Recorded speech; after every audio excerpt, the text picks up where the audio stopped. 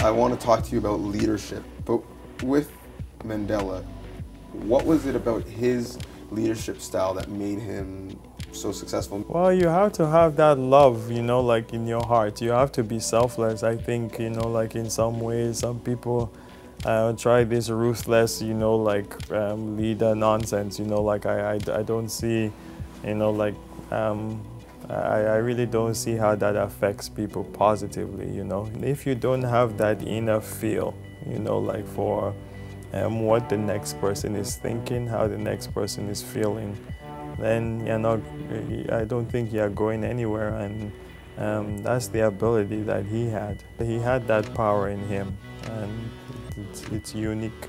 President Kagame too.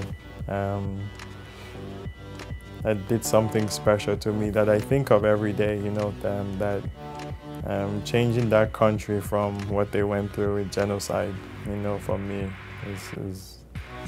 there's something I think about every day when you think about people actually killing themselves, you know, and then to go and visit that country now and see how it's turned around, you know, like it's remarkable. Dikembe, how has he been able to lead? I think by example, you know, his leadership is his voice. To go home and build a hospital that's actually functioning, you know, in the best possible way, you know, like with doctors from this side of the world, from everywhere, training also doctors there. It's a hospital. This is not basketball camps, you know, like this is not, this is another level, you know, like, hey, I don't care who you are or where you are, you know, like you have to take your hat off, you know, like, because that's, to me, that's leadership right there. A guy you've connected with to lead here in Canada. One of my favorite persons, you know. Yeah, Trudeau is the way he's been to me, you know, like I really do appreciate it. The best thing about Trudeau to me is he makes everybody that he talks to or anybody he interacts with, he makes you feel good about yourself. He makes you feel important. When that happens with a leader, he's going to find every way, you know, like to make it good for his people. He's going to find every single way to make it good for his people, and I think that's who he is. Barack. It's my guy. We don't know how great this man was for us, you know, like it'll be in a few years we'll start to realize it, and his legacy will start to shine. What this guy did and the confidence he gave people, the hope he gave people, the life he gave people, to me is not comparable anywhere, you know, like, and he's one of those that I'm really proud. There you go. Over there, I'm proud to know him and being part of his era. You're part of his era as well, the dominant era in the NBA. RC in the Spurs. What is his leadership style for you? He's a great mentor, you know, like he's a visionary. He's not a loudmouth, you know, like goes about his business and goes about do his work, and he wins. You know, like in life we have to win. You know, like we have to win off the court and we have to win on the court. RC has won. What's the biggest thing you learned from RC Buford? As soon as I got the job in Denver, I became a GM. I had a conversation with him, and right before he got off the phone, he said to me, I just want to say something to you. And he said, all the stuff you do in Africa, you know, like the passion you have, this job is going to get busy. This job is going to be demanding. There's going to be pressure, you know, all kinds of things. He said, don't ever stop, you know, like don't ever lose your passion. The leader of the league, Adam Silver.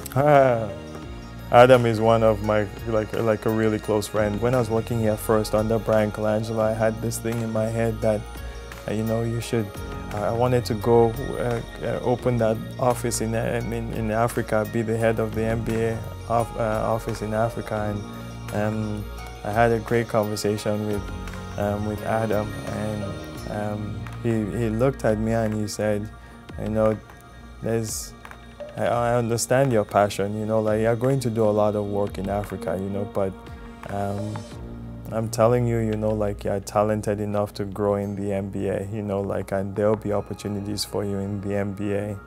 And a month later, I get the GM job in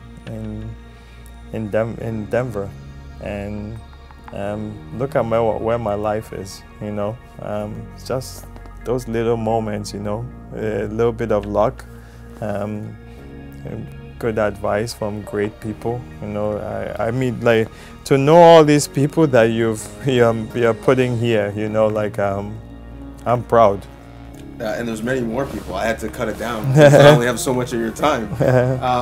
The leader of the sound, the global ambassador, Drake.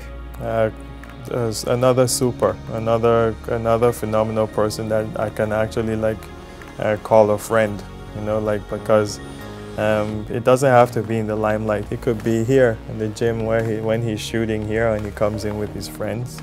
It could be on text, you know. He's a brother, you know, like this.